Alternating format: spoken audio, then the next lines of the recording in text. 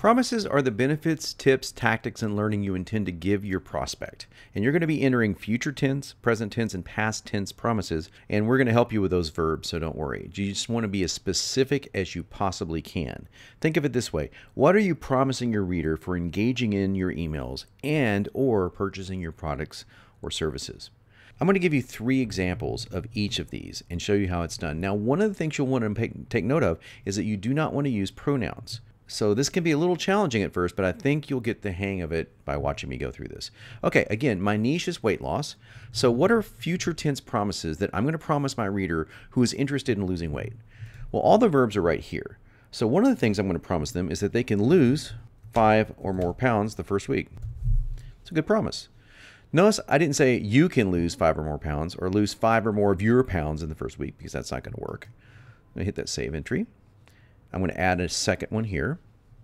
And the next promise I'm going to make is regain lost energy and youthful zest. Save that. I'm going to add one more.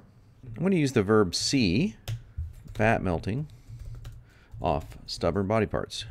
Now I'm going to get really specific here, such as, notice I don't say your hips, I say such as hips, thighs, buttocks, the belly area. So these are all future tense promises. What I mean by future tense is you will complete the following sentence.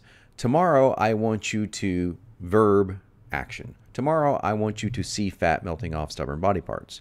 Tomorrow I want you to regain lost energy. You wouldn't say tomorrow I want you regaining. Now, when you go to the present tense and past tense promises, if you like, you can take the same exact entries here and simply change the verbs. I prefer that you create new entries. So I'm going to do both. I'm going to take the same entry here, and I'm literally going to copy and paste it to show you how easy this is, and then I'll create new ones for the other one.